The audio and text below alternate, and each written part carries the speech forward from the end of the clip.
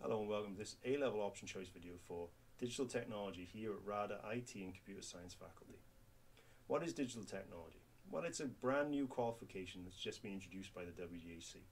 It was created because after consultation with employers across the UK, they noticed that there was a shortfall in digital technology skills, and these are the skills that are going to be required for the world of work from now on. They're going away from the older, more traditional IT-based skills now to more relevant digital technology skills, which are going to be highly desirable by employers. What skills will you learn? Well, you'll find out more about those skills as later on in this video, but they are going to be skills that are going to be relevant and applicable to the world of work from now on. This is the modern world. This is moving into the future, and these are the skills you'll be looking at. So why would I be interested? You're doing a qualification. No matter what area you choose to pursue, may not be traditionally IT based after you do Digitech, but whatever you choose to pursue, these skills will be key and integral to you being highly desirable to any employer in the future.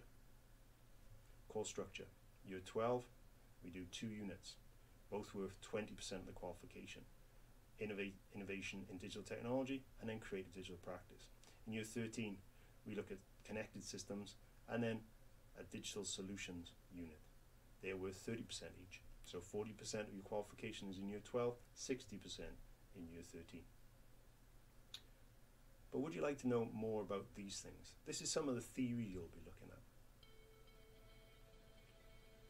Digital technology, we look at how networks, we look at how data is integrated into everything we do. We look at how computers and digital technology systems are integral to the networks, social media that we use in the world of work and socially. We look at things like cloud computing and how that plays a role in business, but also at home. We look at things like robotics and how robotics are playing such an integral role in improving the world that we live in. We look at cybercrime. We look at things like cybersecurity, ethical hacking, and how important it is to look after our digital footprint. We look at artificial intelligence and how it is playing a key role in improving society, technology, and the world of work. We look at devices and how they improve. A key part of digital technology is opening your eyes to new roles that are becoming available in the world of work. We look at things like app development, how social media consultants and 3D printing engineers, how these jobs and these roles can open up to you now that you have these digital technology-based skills. There's a whole new world of work out there. There's a whole new world of opportunities, and this course starts you on the path towards them. So, year 12. You just saw some of the theory we look at in both year 12 and year 13. In year 12, unit 1 is called Innovation in Digital Technology. It's worth 20% of the qualification, and this is all based on an on-screen examination. I'll just stop right there. That's an on-screen examination. That's not paper-based, pen and paper. We're talking about everything is done digitally. So if you don't like sitting down with that pen and that paper, then this qualification approaches its theory and its exam at the end of it digitally. It's quite an interesting way of doing things. You might be much better on a keyboard than you are of writing extended writing on a pen with paper. Range of question types. Some of the topics we covered: how connected digital systems operate, development and impact of artificial intelligence, the life cycle of digital technologies, how digital technology is created, how it goes through a cycle and then sort of improves or becomes obsolete and gets replaced by something else. We look at social media and its impact on our lives. All very interesting bits of theory, all very relevant bits of theory. This isn't dry topics. This is all things that apply to you right now. Then we look at Unit 2. Unit 2 is the controlled assessment. It's the non-exam assessment. So this is the hands-on practical things. It's worth 20% of the qualification. And the range of skills learned, well, game making. That's right. We use a bit of software called Game Maker 2. You're going to plan, design, create, and evaluate a game of your own making. That's everything from the ground up is created by you. From the design stage, creating the characters, creating the maps, creating the worlds, creating the rules, to the programming, to the evaluation of that game. All really relevant, all really interested, all really important skills in the world of work. There we go. Year 13. We look at Unit 3, which is Creative Digital Practices. 30% of the qualification, and again, this is another on-screen exam. This is a theory-based element.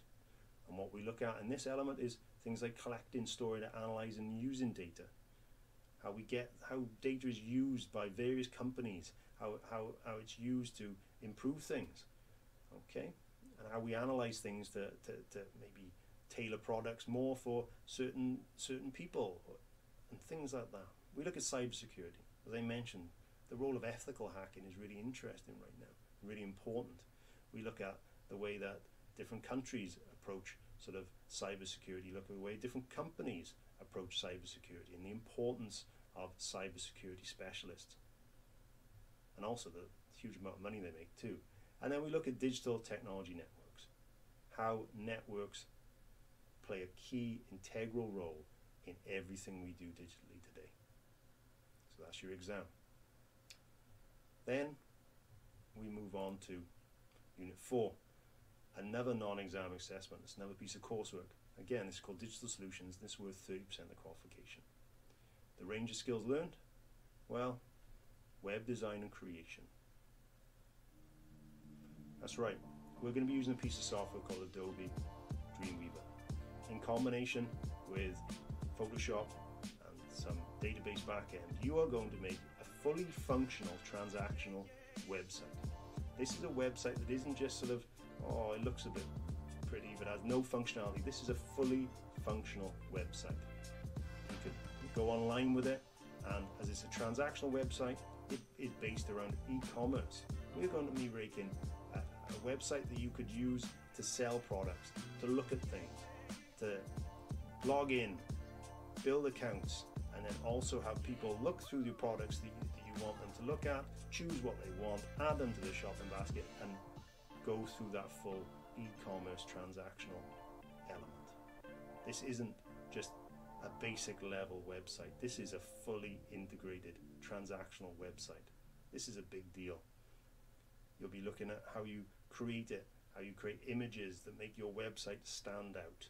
This isn't going to look like anything else you've created before. This is going to look like a fully functioning website, and you will create it from the ground up, from the planning through to the deployment, to the programming, coding, to the creative, so actually making it look good, creating images that go on that website that really put across the professionalism and the high standard of work that you will be creating. Quick course overview. 4 unit studies. 50% is on-screen exams. Again, on-screen exams, not paper and pen. 50% is coursework, non-exam assessment. Game design, web design and creation. Those are not boring things. Even if you're not interested hugely in one element, you might be interested in the other element. You've got to remember there's lots of different tasks and elements to each bits of these controlled assessments, and there will be something for you in there. They're all hugely relevant. They're all hugely based around skills that you're going to need. Okay. Interesting theory. This isn't dry theory. We're talking about robotics, we're talking about artificial intelligence, we're talking about social media. This isn't, talking about floppy disks or, how computers started in the early days. We're talking about now. We're talking about the future. Where is it going? This is interesting stuff. And we learn game making, and we learn website development. Not just at a little entry level, we are hitting it high. Professional standard is what we're looking for, and what you will start and what you will learn and deploy. So next steps. speak to your family, have a good conversation about this, speak to close friends, talk about it.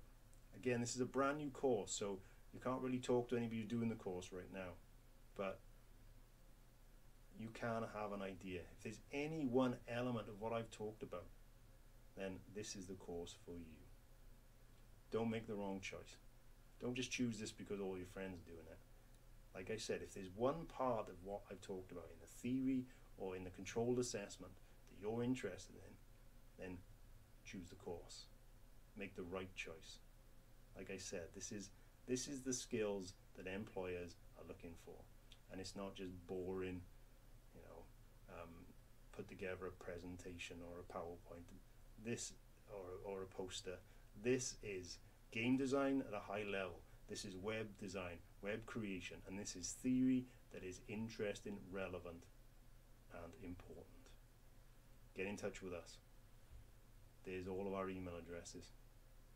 You know what they are. You know where we are in school. We're all approachable. We want to talk about this qualification because I hope you can see I think this qualification is incredible. It's brand new. We've been waiting for this a long time. It's right up our alley. It's what we do. We've got experience in this, and you are going to do great things if you take it. And that's it. The journey begins. I really hope to see you back with us, the IT and Computer Science faculty. Hope you enjoyed, and we'll definitely see you soon. Bye now.